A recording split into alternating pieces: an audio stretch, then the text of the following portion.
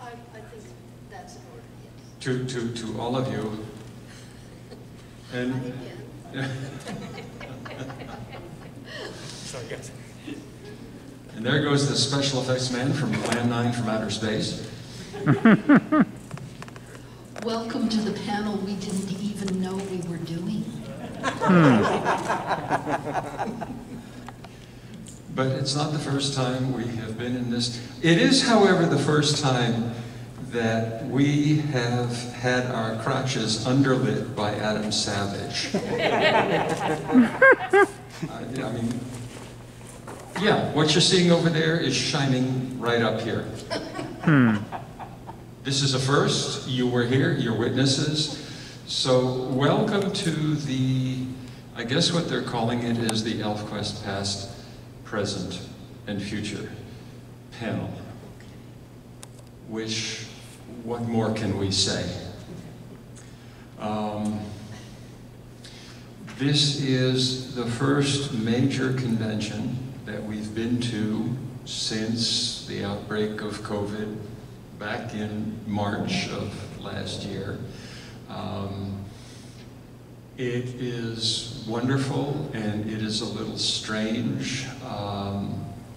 We don't know if you folks have been to conventions before now, or maybe I should ask, is this your first convention in a while? Yeah. And you're here to see us. My God, no pressure. How many of you here haven't read Elfquest? Show of hands. Well, we've got a couple. We love newbies. I was going to start reading it last night, but then I fell asleep. Sorry. That's a good excuse. We won't take it personally. Most of you know, all of you know, almost all of you know that Elfquest is a series of comics and graphic novels that Wendy and I, mostly Wendy, have been creating and producing since 1978. So that, by my math, is 43 years. Elfquest is older than some of you. And we, with very few exceptions, have not stopped producing Elfquest in all of that time. A lot of folks come up and say, you know, I used to read Elfquest. I used to read Elfquest in the 1980s. I discovered Elfquest when Marvel started reprinting it in 1985. The past tense is always amusing and a little bit frustrating because we have never stopped. We always think of Elfquest in the present tense because the characters live in our minds in the moment, and what's happening to them is always there for us to think about and plan. And so we enjoy very much when people come up to us and say, oh, Elfquest got me started in comics back in the early 80s. That's one of our favorite things to hear. And above and beyond that, if someone says, I learned how to read from Elfquest, that's a very, very special honor to us. We love it when hearing challenged people tell us that Elfquest helped them to learn to read because the pictures, along with the words, help them to understand the words. There are so many ways that Elfquest, we have been told by our very generous and kind readers, there are so many ways that Elfquest has touched people in different ways. And that's one of the things that has kept us going for over 40 years, because over 40 years is a heck of a long time. So the motivation to keep telling the story has a lot to do with this sort of co-creation we've had with you, our readers, and how much you care about the characters and let us know that all through the years. You know, at some point, of course, we're going to open this up to your questions. We know one question that somebody in here is going to ask. And we've got a little side bet going on as to when it will happen. The thing about Elfquest is you all know it as a series of comics and graphic novels, because that's mostly, in fact, no, not exclusively, mostly how it has been presented for all of these years. The thing about doing a series, a long-running, ongoing series of comics and graphic novels, is you get a lot of people who are also in the comics business. A lot of fans come up to us and say, what are your, aside from Elfquest, of course, what are your favorite comics to read? And that's always a tough one for us, because here's a little something that you may not know. We never intended to make comics. Elfquest is a 43-year, I'll say detour, because I don't want to say mistake. But you see, Wendy never intended to be a comic book artist. What did you really want to do with your life? Well, as a preteen, I was really into animation, and I thought of myself as going on to become an animator and a cartoonist. I just loved cartoons, full-length features, shorts, anything I could watch. And so that informed my artwork a lot growing up. When I was in my mid-teens, I discovered Marvel Comics, in particular the Fantastic Four and the Avengers, and I got very excited about the way those were drawn, particularly by the work of Jack Kirby, which began to be a real influence on my work. From Jack, I learned how to draw strong characters that had weight and structure. And I was also at that time introduced to anime and manga. There was only a very little of it in America at the time. In the mid-60s, you could watch perhaps Astro Boy. Anybody ever seen Astro Boy? And Kimba the White Lion, you might remember Kimba. You could find them on odd TV channels, but not very often, and manga were almost impossible to find unless you went to San Francisco and went to Japantown. Otherwise, you had to kind of rely on other people that you met in fandom to help you connect and get the materials. So as the years went on, that's what I did. I got more and more involved with fandom. I started showing my work at art shows, and I even began to work professionally as a fantasy illustrator. I worked for Jim Bain on Galaxy and If magazines. They were science fiction anthologies. And I started an actual professional career in the early 70s as a fantasy and science fiction illustrator. And yet, as someone who has always loved to tell stories, I was forever sketching these little characters. Sometimes they were little insect people with wings, sometimes they were fairies, very often they were elves. So come 1977, there was this explosion of wonderfulness in the form of Star Wars and Lord of the Rings, and there was just this explosion of interest in fantasy and science fiction that had never happened before. And so I sat Richard down and I told him this idea that I had had percolating for years and years. And it just all seemed to be the right time for it. It seemed like if we were ever going to have a chance to tell this story to people, now would be the time, because people would be receptive. So, 1977, we started thinking about how are we going to do this? And that's why Richard brought up that I never intended to be a comic artist, because comics was almost the last thing we thought about in a way to tell this story. We were both fans of comics from our teen years. Speaking for myself, I was a Marvel zombie long before that term ever became a thing. I would go to the drugstore every Tuesday or Wednesday, and the guy got to know me. He let me clip the wire on the packets of comic books, and I got to pick the one that had the best staples and all of that stuff. We were both very much... How many of you know how we met? A couple. So how many of you don't know how Wendy and I met? All right, I mean, we've got time. I know, but you're not going to believe this. You're just not. This also feeds into the why comics. We were both fans of comics, particularly Marvel comics. Wendy said Fantastic Four and the Avengers because those were group comics, but they were family. The Fantastic Four was a family.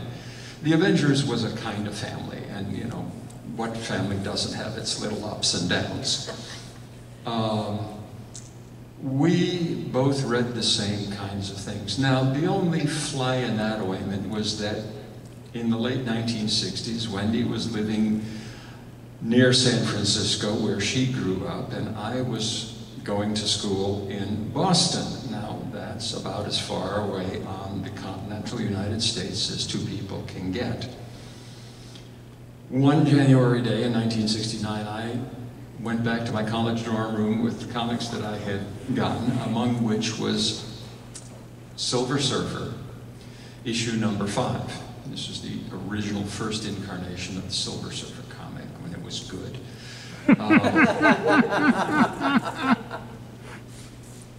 Opinionated? Moi? And they don't do it anymore, but way back in the day, there used to be things called letter columns.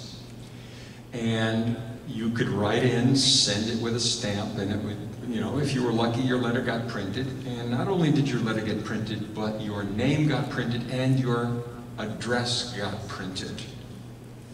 Those were different times. So in the letter column of Silver Surfer number 5, there was, among all of the other stuff, a letter that was kind of philosophical and talked about how Silver Surfer must be, you know, getting really, really unhappy and tired of being beaten up by humans all the time because he was this alien, stranger in a strange land character, and everywhere he went, he was the object of fear and paranoia, and the letter writer said, you know, humans are better than that. Humans can be nice. And I got to the end of it, and the writer was Wendy Fletcher, and I thought two things. One, that's a really different, thoughtful kind of letter, and the other thing was, that's a girl's name. Now, in 1969, in all the world, there were 3 girls who read comics. And here was one of them, and I had an address. So I did what any self-respecting freshman at an all-male school would do. I wrote a letter. He has neglected to mention that that all-male school was MIT in Cambridge, Massachusetts, and you know, that's a rather well-known Trade school, I think Sheldon called it. Trade school. So I started getting dozens of letters from guys all over the US and Canada who wanted to meet a girl who read comics. It was the original unicorn. And they told me what color their eyes were and how many pimples they had, and generally just TMI all over the place. But one letter with the return address of MIT, which my mother saw and said, open that one.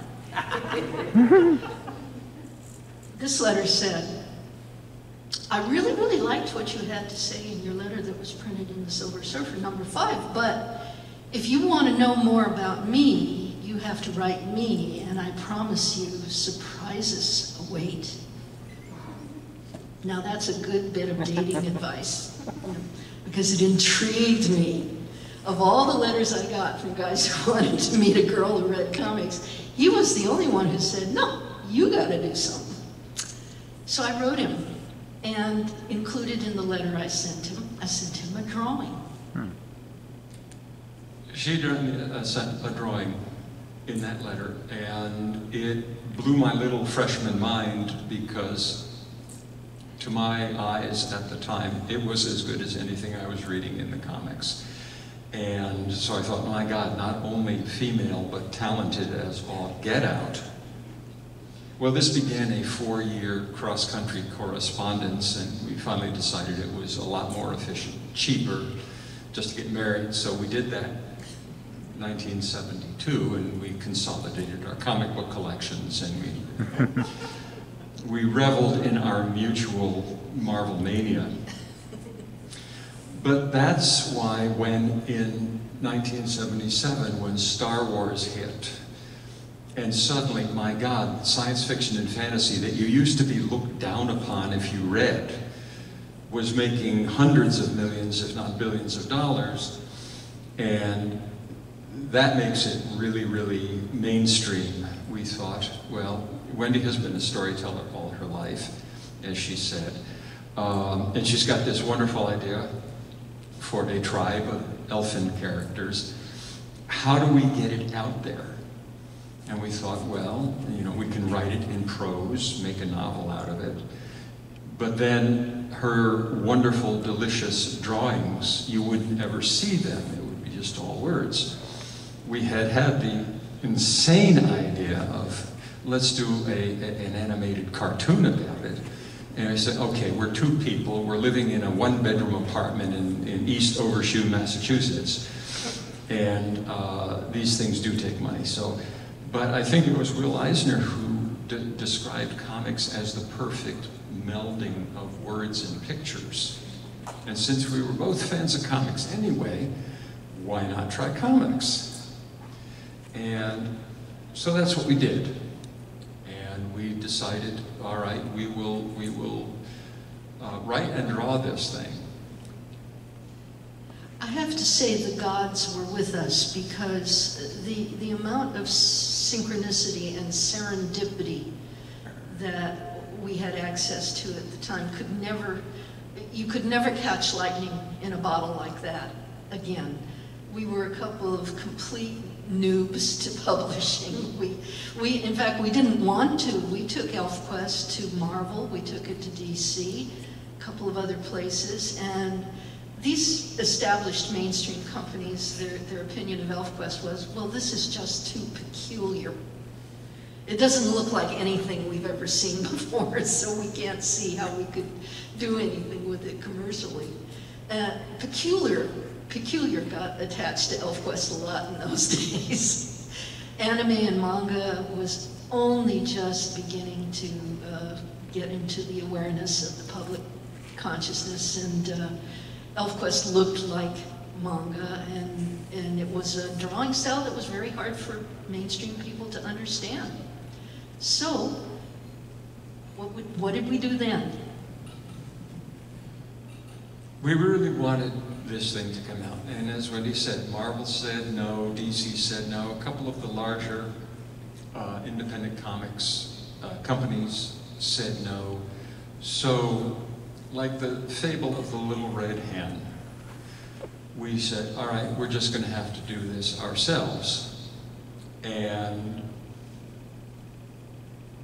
speaking personally, I had to learn about printers, I had to learn about distribution, I had to learn about bookkeeping, I had to learn about, you know, all the technical things that go with printing.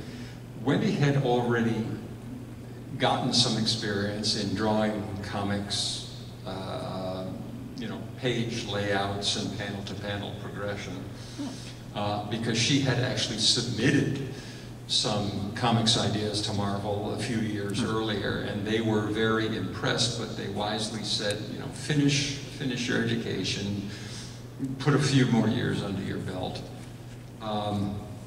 So anyway, we just taught ourselves. We learned by doing. We made every mistake in the book. We did everything that it was possible to do that was different from comics. Comics were color, ours was black and white. Comics were 12 cents, ours was $1. Comics were comic book sized, ours was magazine sized. Comics came out monthly, ours came out 3 times a year, so you waited 4 months in between issues. And comics were drawn by men, and this was drawn by a woman. Ooh. But her style was, there was something really, really addictive about her art style, and there still is. One other word that, peculiar got attached to Elfquest. The other label that has dogged Elfquest throughout its lifetime is cute. Because Wendy's, and I'm going to stop, it's not going to cover my nose, I'm sorry, it just keeps falling off. You've seen it, I'm trying to do this, it's like a wedgie in reverse. Forget about it. We're up here, we're at least 6 feet away, and we've been vaccinated, so. Cute. And cute is such an easy, lazy categorization. It's also a little bit of a put down, but cute is the last thing. Talk about cute in the Tezuka sense. Thank you. How many of you are familiar with Osamu Tezuka's work? Do you know the name? He is the creator of Astro Boy and Kimba the White Lion. And for those of you who are familiar with his drawing style, he himself was highly influenced by Disney cartoons back in the 60s, and he is considered the Walt Disney of Japan. Well, Tezuka's anime was the first anime I was ever exposed to, and I became a child of Tezuka because this guy's storytelling, if you read Tezuka's manga, yes, the characters look very childlike, they have big feet and big eyes, and they look like little children. But what he puts his characters through, Tezuka's a cruel god. So this style of storytelling really impressed me because drawing a reader in by drawing characters that have, does anybody know the word neoteny? Have you ever heard that before? You know that word? What does it mean? It's something that looks like or has childlike characters. Yeah, for those of you who couldn't hear that, neoteny means childlike characteristics, especially childlike proportions, large eyes, small face, small nose, everything that fits the elves. So you design characters with neotenic qualities that make them look